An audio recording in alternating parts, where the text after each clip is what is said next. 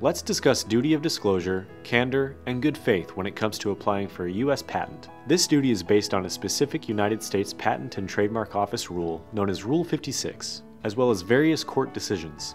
Rule 56 requires that anyone involved in the process of filing and prosecuting a U.S. patent application disclose to the USPTO all non-cumulative information known to be material to the patentability of the claims in that application.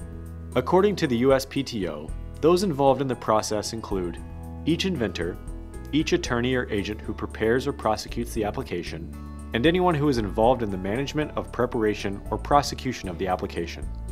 So, whether you're involved at the engineering, product development, marketing, or legal level of the patent process, a duty of candor may apply to you, and therefore you need to be aware and actively involved in helping to comply with this duty.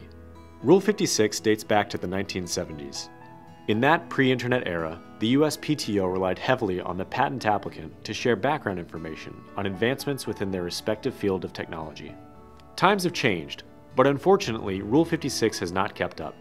Even though the US courts changed their standard for compliance with the duty of candor in 2012, the USPTO has yet to update Rule 56.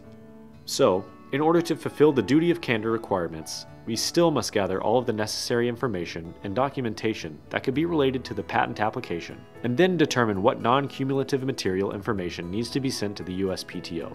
Importantly, complying with the duty does not mean that you need to do any kind of new or updated searches. We just need to know what you know about the patent application. As you're assembling your list of background information to include in your invention disclosure, here are some important things to remember about your duty of candor.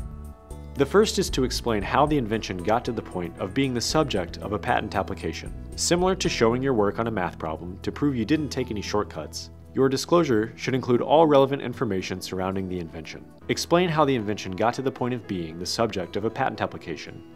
The way we gather information and find inspiration is always changing. Unlike the 1970s, you're rarely scanning your bookshelves for reference materials to assist in your work. Think about the digital version of what might have been on your bookshelves. Did you read a downloaded research paper for guidance? Were you reviewing your competitor's website to see how they're solving a particular problem? What did you find most relevant in understanding the background of your invention disclosure? It's also important to make sure that earlier company patents and products that represent prior generations of the technology and products in the invention disclosure are reviewed. Generally speaking, it's safer to err on the side of disclosing potentially relevant information behind your invention to allow others to make the call. Finally, it's important to remember that the duty of disclosure lasts throughout the examination of the patent application. Potentially relevant information, even if it's found after you've submitted the application, must be forwarded to the patent department or patent attorneys or agents in a timely manner.